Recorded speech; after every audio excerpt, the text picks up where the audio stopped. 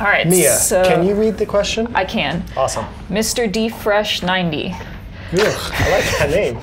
Chris doesn't. I mean, were there freaking 89 other D Freshes? I'm guessing 90 is the year of his birth. All right, so he asked, I'm a big athlete. I'm 6'2" and weigh 260 pounds. How do I make my CrossFit training more efficient? How do I improve movements that are better suited for smaller athletes? Should my training mod, can we start over? No. Yeah, keep going. You gotta finish your sentence. Learn to read. Welcome to Reading Rainbow. This is my student, Mia. Me and her have a book club. I thought you knew how to read. Only in You silence. took 3 months off of our book club. I'm back. Should my training model differ from theirs?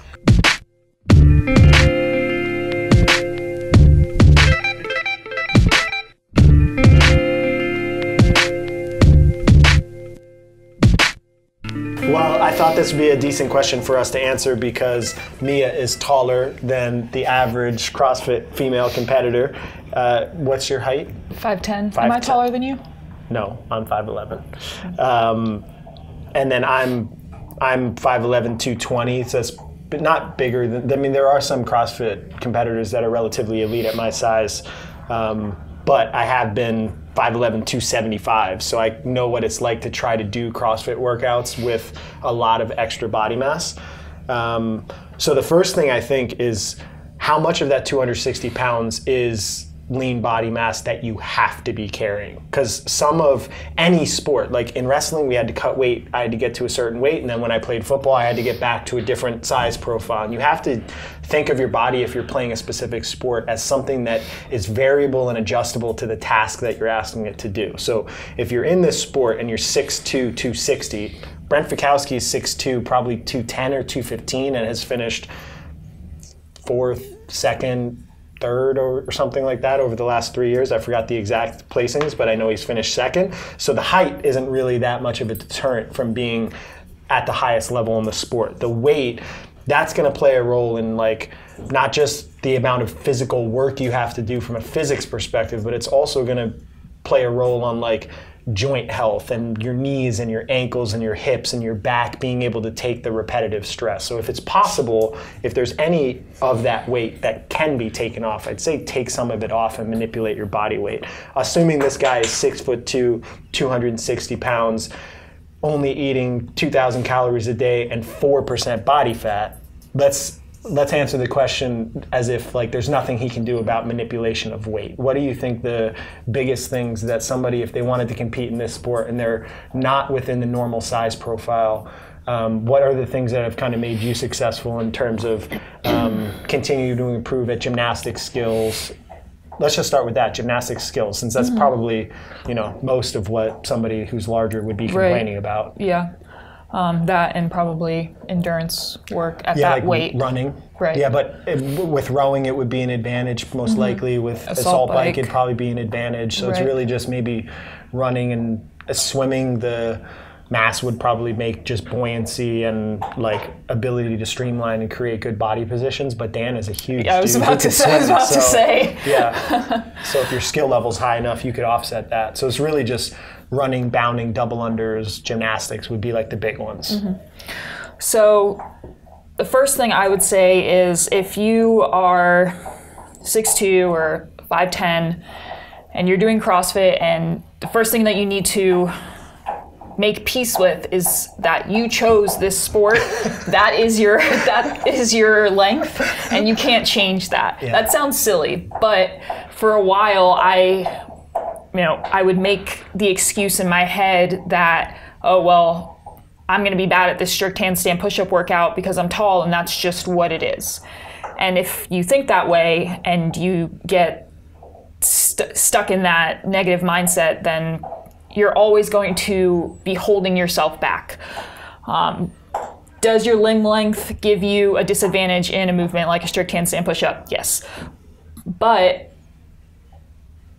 wasting your mental energy on that isn't going to do anything for you. So first step is get the right mentality. Yeah, because even a littler athlete is potentially going to have a disadvantage with the barbell. And like everybody's got a thing. Like there's only one Matt Frazier or somebody who's got like the perfect size profile that's good at everything across the board. The sport is an aggregate of how good you are at everything. So there's very few people that are just not going to have one of those things. So I like that mentality. And you could number one. You could shift that mentality to, well, what are all the things that my body type lends to help me? Yeah. Like wall balls. You know, even though you try to make me throw to a taller target, it's not my fault that the rule says 9 feet. Yeah. I'm going to take advantage of that and be a cheater. What'd you say? And be a cheater. Oh. Not be a cheater. So training-wise, the reality is you're going to have to put a lot of focus on those movements that you aren't necessarily built for. So in my training, for example, the things that I struggle with a lot are handstand push-ups, particularly strict. So give an example of like what a week would look like for you of all the accessory stuff and all the body positioning and all the elbow joint support stuff that you would do in a week just for handstand push-ups, because maybe simplify it instead of going through like all the movements to give a perspective on like how do you train a weakness for somebody who's in a position where their body is not designed optimally for a skill. Right. Like I know you've done a ton of cycles to get better at it. Just give like maybe a very basic overview of what a week would look like for that movement. For that movement, I'd say at least 3 days a week I am inverted. Actually probably 4, not all with the contraction of pressing, but a lot of handstand support work, skill work. Kyle Ruth is my coach. He writes in a 30-minute block of handstand skill work and things like wall-facing holds, controlled kick-ups, scissor drills on the wall where I'm working on actively pressing into the ground and controlling my body line through that. So I do a lot of that, which is... Sorry, no, I didn't want to cut you off mid-sentence.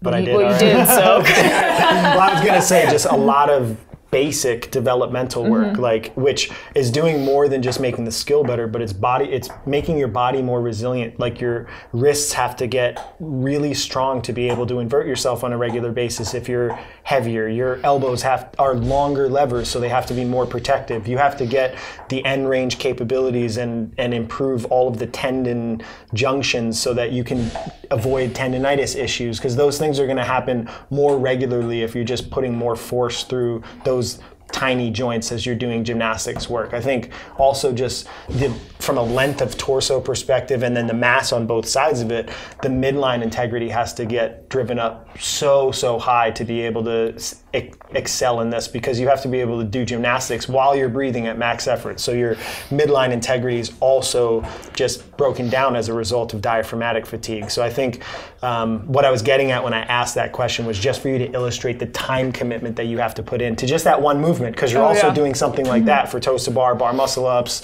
and all the other skills that are weaknesses for you relative to the overall population of elite regional plus level, or not sanctioned plus level athletes. And with that time commitment, going back to what I mentioned to begin with, comes the mentality that I have to hold during that time commitment. So if I'm doing 30 minutes of handstand skill work 3 to 4 times a week, I would say 20 to 25 minutes of that is me failing things. So, well, that's just the reality of it. You know, skill work is mostly failing.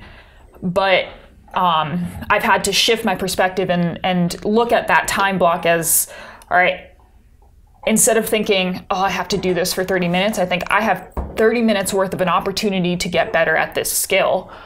And I don't think about, oh, I messed up, crap. Oh, I messed up, crap. I think, all right, what did I learn from this? What did I learn from this? And make those 30 minutes positive and as constructive physically as I can. And that's something that I had to learn, because at first I had the perspective where, oh, I'm so far behind, I'm getting better, but it's still not enough. And if you hold that perspective along with thinking that your body's just not built correctly for it, then you're setting yourself up for a pretty miserable path. Cool. So I think to simplify it, 3 basic things. One is take your body to the optimal size you can. So if you're 6'2", 260 and you can get to 6'2", 225 or 6'2", 240 or 6'2", 250, every one of those pounds, especially if it's fat mass that's like above and beyond just a healthy level, if you could take some of that off, that might be helpful. 2 is mentality and perspective shift. So have a way to keep yourself engaged, like something like a little mantra. Don't let the perfect get in the way of your progress or get in the way of the good. Just something that allows you to continue to get better. And then 3 is dedicate a lot of time to basic developmental skills in anything that you're not good at, so that your efficiency and economy can offset some of just the physical disadvantages you have as a result of being bigger than your competitors. But on the plus side, if you're at a standing room only concert, you can see over more people. Which makes me think too, Max, if you ever start a metal band, can your first song, this next song is called Midline Integrity. Yep. All right. When I created Training Think Tank, I wanted it to be just that, a think tank, a group of people that gets together and challenges each other's ideas on training. So what you watch in this video is one coach's beliefs. The other coaches and myself may or may not agree with what was said, but we're okay with that because we want to facilitate a discussion about training in the market.